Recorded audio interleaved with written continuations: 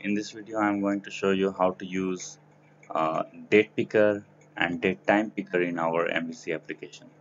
So let's see our model first. This is the model which I already generated using Entity Framework. So we can see we have a data type invoice date which has datetime data type. And now I also generated this create, delete all these things using CRUD operation.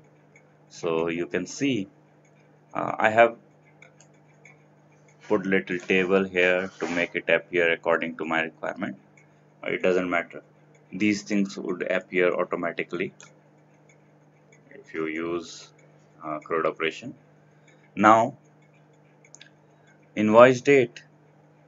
Um for that, we have to convert it into date picker or date time picker.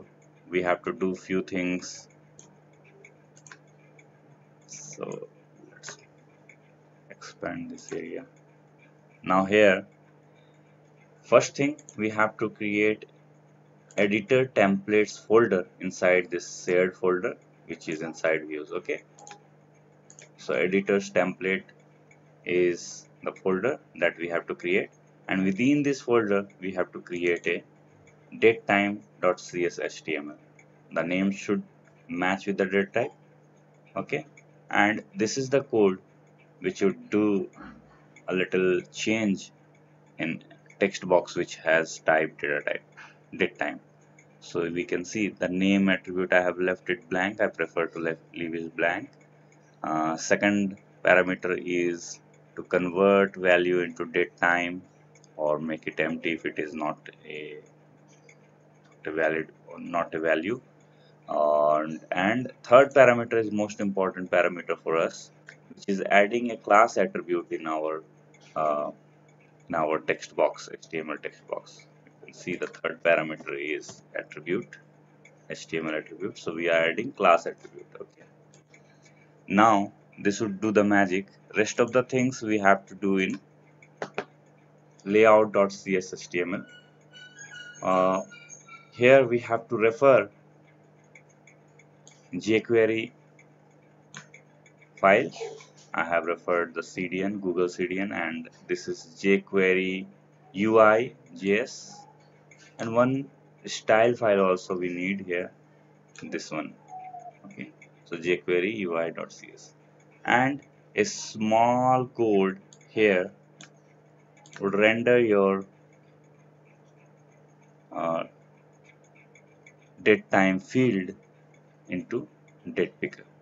Okay, so if you run this is already open here for me.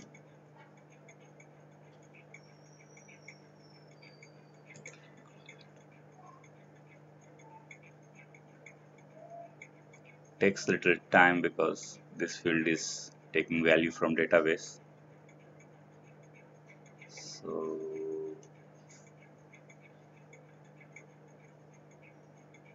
should I pause it?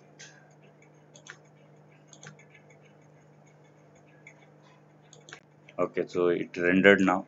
Now you can see the calendar is coming up. It's allowing us to choose date here. Okay, but we want to choose date as well as time. For that, we have to refer some more JS and CSS. So this is jquery UI-timepicker-addon. So you will have to use this CSS, minified maybe, this CSS and this JS file. Okay, so copy it and then refer it in your layout.cs HTML. So I have written this is our JS file and style.render for CSS file. Okay, and now you just have to change this into Datepicker. Save it, run it. As that one is CSHTML that I'm changing, so no need to rerun.